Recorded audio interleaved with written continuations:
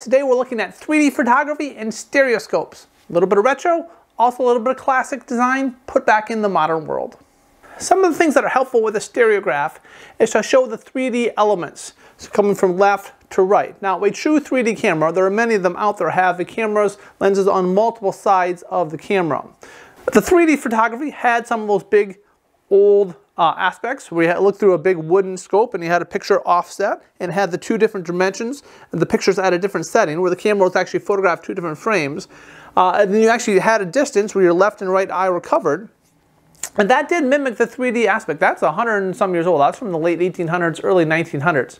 Now, the VR headsets have made it a little more of a retro comeback, as we can see two images side by side and get that 3D scopic effect. But the stereograph doesn't need special headsets, it doesn't need special viewing, it doesn't need things to be printed and kind of make your eyes look cross-eyed. Some people create subjects where they have multiple cameras next to each other.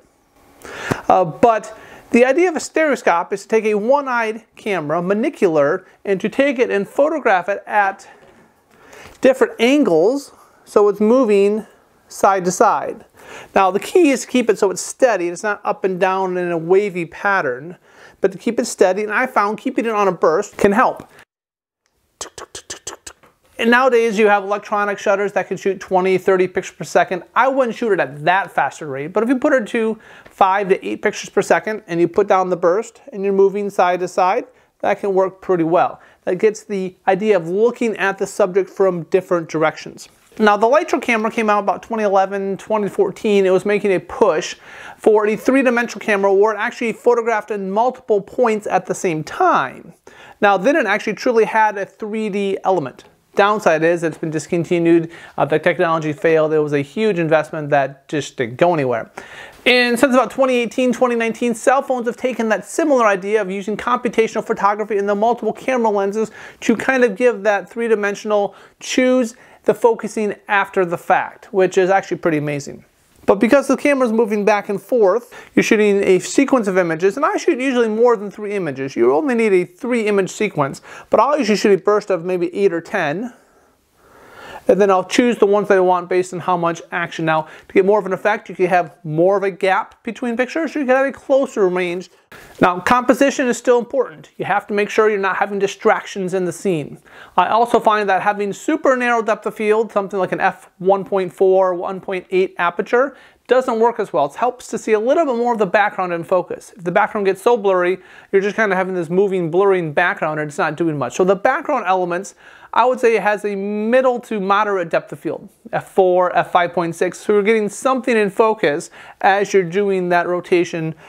Also, I do not recommend the subject moving. If the subject moves around a little bit too much or they're an action sequence, it's not going to work. Having those retro cameras, so the classic cameras that have multiple lenses, you could do a moving subject because you're capturing all at once. But because you're capturing the same subject and the camera is moving, a moving subject doesn't work very well. It really doesn't sell the effect as well. So for starters in Photoshop, we need to go ahead and open the photos, but first we need to make sure our workspace is in the motion setting, not essential. So I changed to motion settings. That opens up a timeline. Now I'll go ahead and show you my pictures. Now I shot a number of different pictures along the way in the process of going back and forth. And so I went ahead and narrowed out the ones that I want, the 3 pictures from left, center, right images.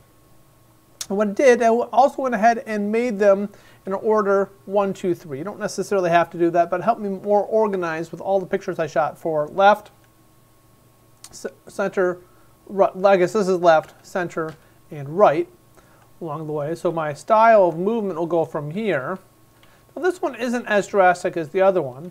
And then from 4, 5, and 6, it's a pretty big move there on 6. I need to go ahead and open up my image sequence. I'm going to go ahead and open all 3 images. It will open up. Keep in mind you need the motion timeline as well. And then you need to go ahead and drag them on top of each other. It doesn't open up that way. I tried a few different ways and it wasn't working. So I need to use the move tool. We can use the move tool here in the toolbar. I hold Control. It will temporarily give me the move tool. I click and drag over on number 2, and I'm not going to let go here because what that will do is it's now going to line it in an off-centered manner. I don't want that to happen.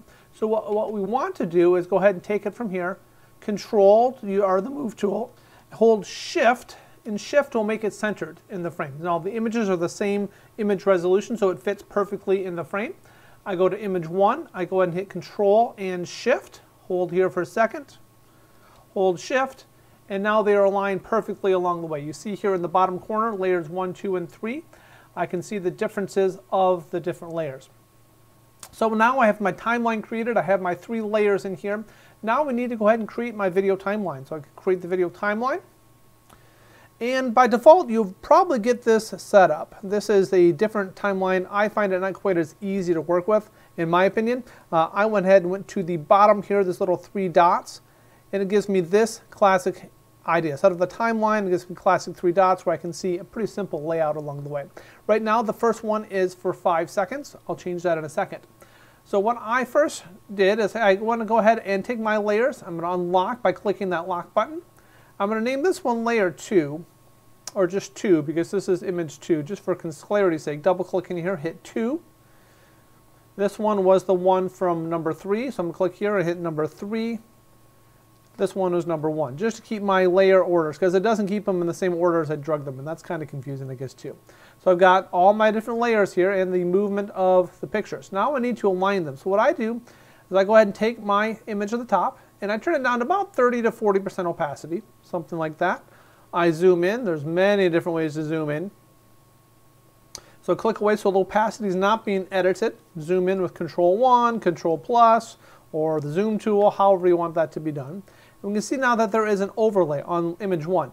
Now I can use the Move tool, or I hit Control, and the arrow keys is the best way to kind of keep it horizontal. I'm using the arrow keys. I can hit Control Shift to go 10 pixels at a time, or I can hit Control and arrow key to go 1 pixel per arrow click. So I write Control Shift to get me close, and then I finesse Control and arrow keys left or right, or up or down, just to align. I'm looking at the heads. I'm not so worried about the bodies. There was a little bit of movement in her arm, which wasn't ideal. Move it to about there. The heads align pretty good. Sometimes the heads or the eyes can be a good way of aligning it. Go ahead and turn that one back to 100% opacity. Turn the layer off. Go to layer number 3. Turn that one on. Go ahead and turn the opacity back down, that 30 to 40% range.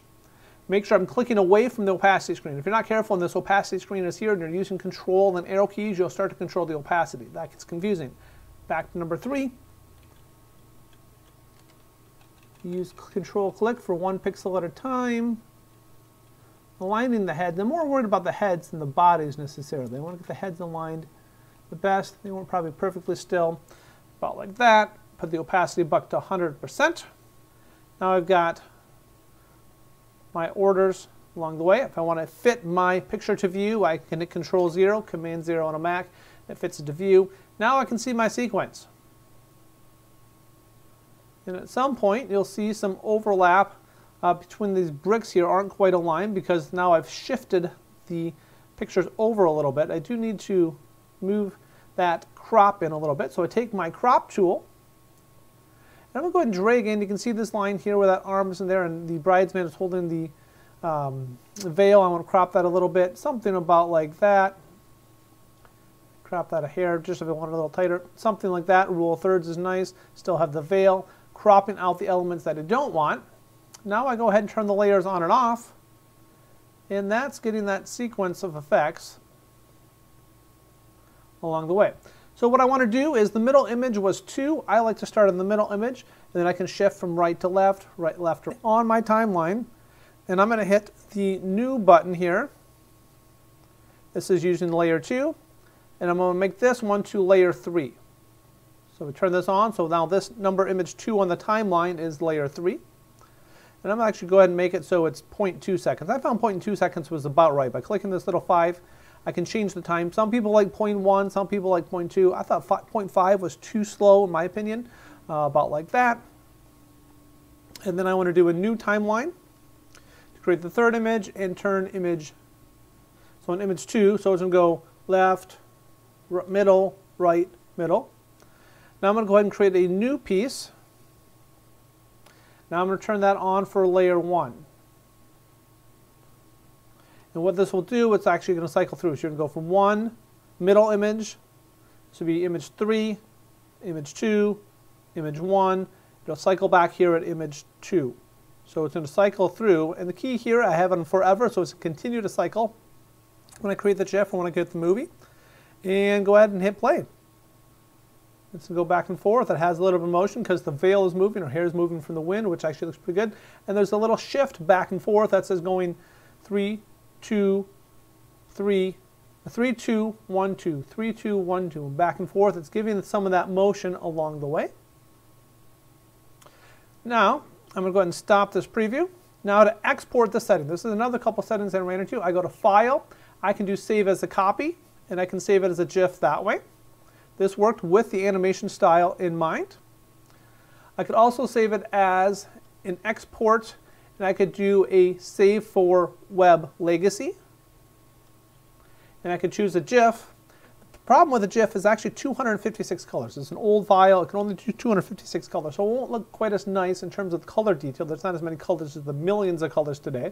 But I can do a GIF this way through the Legacy, export that setting, and it would also work and have the animation. What I ran into, though, if I go to the third setting and go to File, Export, and I do Export As, and to make it a GIF this way, it actually wouldn't animate. I tried this a couple different ways, and for some reason, it wouldn't animate. If there's something I'm doing wrong, let me know, but I don't think there is. And I go to GIF, and it actually would export as a simple standalone GIF with no animation involved. If you want to make it a video file, you can also go ahead and export it as a video. Go to File, Export, and you do Render as a video, and then you can make it into your MP4 video as well. So it gives a video format to bring into your nonlinear editor and edit your video as well, or to play it in a video type sequence.